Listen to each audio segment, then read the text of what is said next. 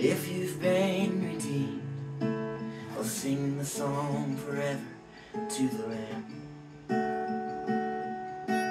If you walk in freedom, if you bear His name, I'll sing the song forever to the Lamb.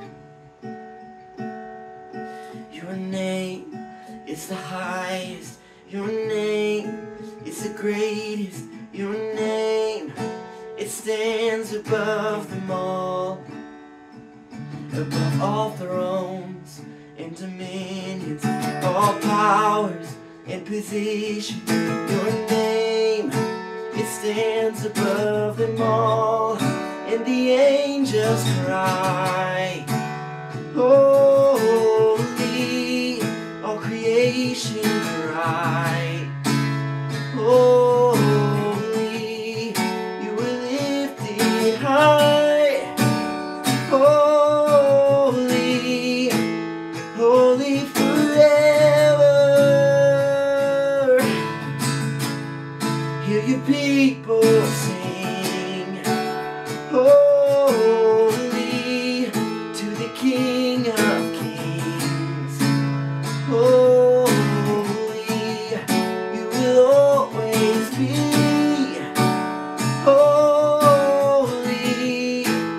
holy forever, you will always be, holy, holy forever.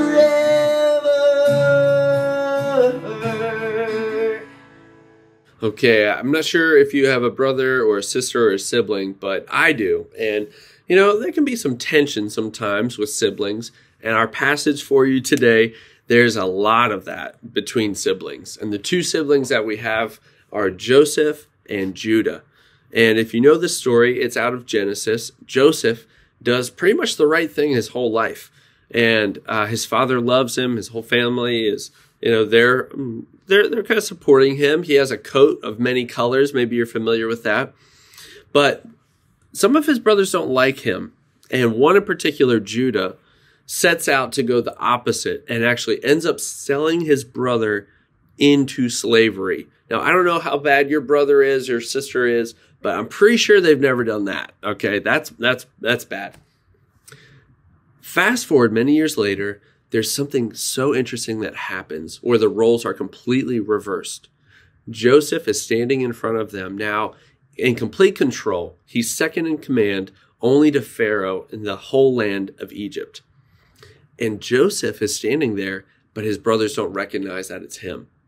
And Joseph sets a test out in front of them. Joseph is wondering, have they had a change of heart? Are they still the same people that he knew them to be all those years ago? And I got to believe there's so much welling up inside of Joseph of a lack of forgiveness and maybe some bitterness and just wanting to know where they're at. And what happens is you see a transformation. And this is the first time that we've seen it in the Bible up to this point. And this is where it comes in Genesis 44. Judah is saying to Joseph, I can't go back to my father without my little brother. My father's life is wrapped up in my little brother. If he sees me come home without him, my father will surely die. So please, my Lord, let me remain a slave. Take me instead of my brother and let him go home. Joseph realizes in this moment, Judah gets it. Judah realizes it's not about me. Judah's not being selfish anymore. He completely has a change of heart, and Joseph can't hold back anymore. This is all Joseph wanted. And so Joseph goes over there, hugs his brothers, and tells them who he is and reveals himself to them. And what happens next is reconciliation, forgiveness, joy, and the relationship coming back whole. And that's what God wants for you, and that's what God wants for me.